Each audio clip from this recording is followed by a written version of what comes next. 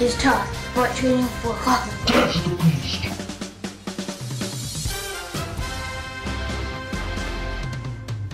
Entering the championship cook-off arena involves dedication and preparation. The body must be kept in top physical condition by a strict exercise regimen.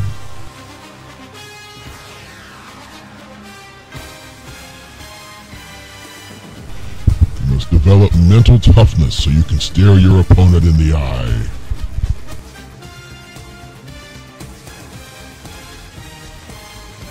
And develop your psychological game so you can mess with your opponent's head. Cody!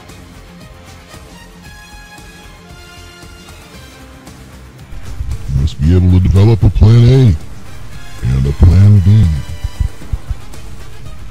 And when all else fails, sometimes you just have to go with what feels right.